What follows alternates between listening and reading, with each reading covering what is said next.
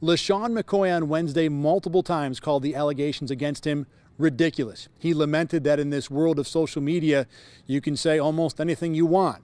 He says the only thing he's worried about is being a good dad. Sean reached out to me yesterday and informed me of the situation, which I appreciate. He's done everything that I've asked him to do, and other than that, nothing's really changed. I love my son. I mean, anybody that knows me or ever see me around with my boy, they know what type of relationship we have.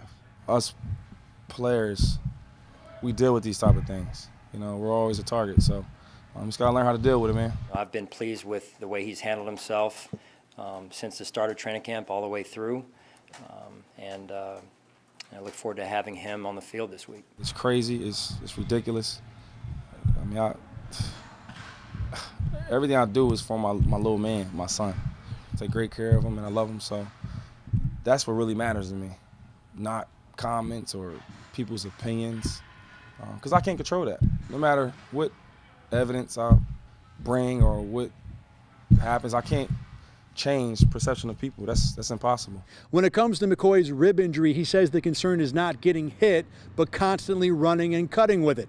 He thinks he'll make his decision on whether to play Friday or Saturday, adding, "I'm going to fight hard." With the Bills report in Orchard Park, I'm Thad Brown.